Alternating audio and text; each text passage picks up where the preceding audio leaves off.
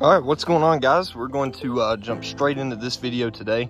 What I got in mind is my overall preference on Capra. My opinion, solely my opinion, on the best setup for your Axial Capra. Now, this also goes for if you're wanting to, let me show you. Let's get it turned around here. This goes if you're wanting to keep this buggy style, you know, the original Capra cage and all that, if you want to keep that, or if you want to convert it over to a flat rail chassis and use a different body like I've done on the Creep here. Both ways work very well. This one lacks a few parts from being absolutely perfect and being the ultimate, you know, Capra based build. So we're going to start off with this because I know most people really enjoy the look of the Capra, especially at first. So we're going to start off with this one. The best way for this Capra, I'm going to drive it around for you guys a little bit just to make the talk a little bit more interesting. I'll stop to point out specific parts and things of that nature. Can't use rear steer right now just because filming in one hand, don't have my setup on me. Just wanted to get this video out just in case you guys are wondering about anything about these Capras.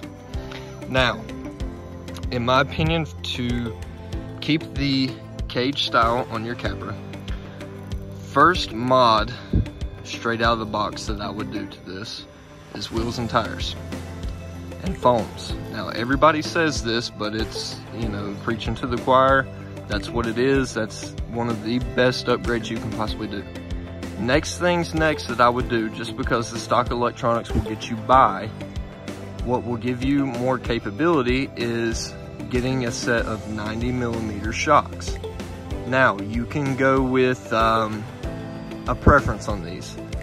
90mm is the best overall. You can go with some Incision 85mm. Those would work really well as well. They also offer 5mm extended rod ends for your shocks, where you can tune between a 90, 95, and a 85, 90. So you can tune as you want with that. But I highly, highly recommend to get rid of the 100mm shocks. You do not need all that flex to make this thing capable. It has plenty of flex with 90mm. Next things next, which is probably one of the last parts that I put on this truck. Actually, no, I'm wrong. I changed this part right off with this truck after the two I just specified. Is a Axial 3-gear transmission. Now, that has changed this truck night and day. Everybody knows that the original Capra transmission is geared a little high. You get a little bit of wheel speed with it. And if you like that, that's fine. But if you want slow controllability, you want to go with the 3-gear. And as you can see the gray 3-gear right here. I had to cut out the interior a little bit. What I had to do with this truck, I'm going to flip it over and show you guys real quick. I've mentioned this previous and before videos, but what I had to do, this was a stock SCX 10.2 transmission out of the ready-to-run vehicles, so therefore it did not have a dig setup on it. So I had to go with these SSD longer drive shafts. I had to put longer drive shafts. I think these are like 97 to 100 and some millimeters on both sides. And when doing that, I also, these were the only ones I could find to do this. I had to extend out the rod ends a little bit, or the links. I had to extend all those out, and it worked out great. Now, if you were to put the dig unit back in, you could use regular Incision drive shafts if you wanted to go that route. Now, back to the 3-gear, the gear ratios are incredible. You get very slow crawl, as you can see. Very, very slow. And you can slow crawl that Capra right there, the Creep. You can slow crawl it because it has a fusion with the FOC in it. That helps out tremendously.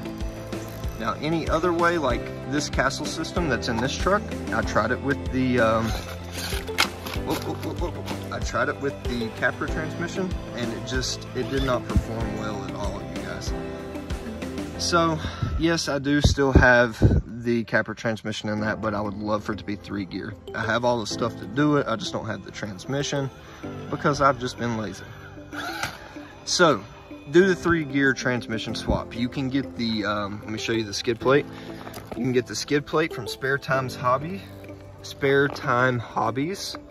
It's a website, you can go online. He offers a bunch of 3D parts, and it will completely adapt the skid plate from the kind of V-bottom boat type deal they had going on to a flat skid made of Delrin, and it'll give you the ability to mount up your Axial 3-gear. That is one of the best upgrades you can do to this truck. Now, if you are getting the stock Axial Capra 1.9 non-rear steer version, which I don't recommend, because since I've had this truck with rear steer, especially on the buggy, I'm in love with it. It is 10 to 1 better than just a front steer Capra on the buggy, which I could rear steer this creep here, and that would, you know, improve it in ways, but I like to keep it strictly dig features. So there's multiple ways you can go about setting up a Capra and it still be great. But as the buggy, do a rear steer after your 3-gear transmission swap. Now you want to get into a good set of electronics. And I'm preaching this, but I still have a stock servo on the back, but it does just what I need it to. I got a Reefs RC 422 HD V2 on the front, brushless steering servo, 400 some odd inches of torque. Works out great. Got a Micro Mamba Castle system in it with a 2850 kV motor. You could go higher kV with this 3-gear transmission, especially with the portals. You would be completely fine with that. But this truck is insanely slow. It's very, very slow. So after you have done that with your electronics, I would, and guys, you don't have to do this in any specific order, just, you know, as you want to. I went ahead and put some overdrive gears in this truck. Overdrive helps out tremendously on your turning angles. Some of your climbs it helps. I've noticed on my steering and, you know, your turning radius and all that good stuff. That's what I've noticed most. But for the buggy style Capra, that is what I recommend. Oh, and some brass portal weights for the front. You can add them to the rear if you like a little bit more weight on your rear to keep it more planted, but I do not have them, as you can see here. Do not have them on the rear. Get it turned around here. I do have them on the front. So there you are with that. And also another thing, you can go with regular 4.75 inch tires. These ruptures are just a tad bit bigger, which I like for the Capra. I think these Capras need a tire that's in between a 2.2 and a 1.9, as in something in between, like a 5.6 and a 4.75, somewhere in the middle ground. It's like a 5.4 would be the best way to do it. And I've noticed West Desert Wheeler, he actually fuses tires together, taking 2 sets of tires and fusing them together to make a 5.4 for his Capras, which works out very well. So all in all, guys, that's, in my opinion, one of the best ways to make your Axial Capra perform to its fullest. You can do that. And if you want to go all out, you can do what I've done here and switch it over to a flat rail chassis, which both of these trucks perform well in their own ways. And I guarantee you this truck right here will keep up with that truck any day, as long as the driver mod is there with it to back it up and all that good stuff. I am a little bit better at driving a dig vehicle than rear steer, but nonetheless, I like both. So that's going to be a personal preference. You can run both. If you want to do like an unlimited type class, you can put dig in this truck and still have your rear steer and be perfectly fine with that. But I just like to do one or the other. I don't want to overcomplicate things. But guys, that's what I'm going to recommend to you guys for these Capras. Awesome trucks, probably one of the best trucks that you can buy straight out of the box if you want performance. If you're not into doing all these custom builds and everything, buy you a 4-wheel steer Capra like this. Do those mods that I just mentioned, and you will be completely satisfied with the truck and its capability. But if you also come from, you know, building more comp style trucks with other platforms, you'll notice that it's not the best, but it's still very good, especially if you haven't entered the comp scene a whole lot. This truck right here will definitely bring you into it, because this is what brought me into it. But if you guys have any questions about any of the parts or anything like that, feel free to leave a comment below. I will gladly answer and respond to you for any question that you have and I can help you with. I'm trying to get back on my truck. I'm getting on a rant and I'm just not even paying attention to what I'm doing or driving. But that right there, guys, that's basically the gist of it. And I also, this is kind of an optional thing.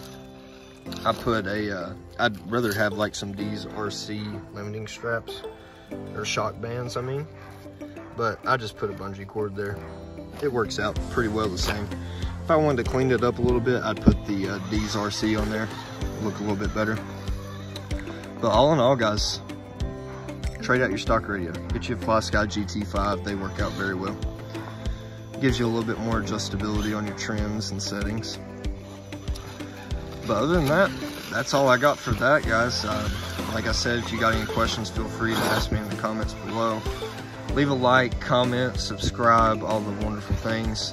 Ring the notification bell just so that you can be updated every time a video goes out on this channel.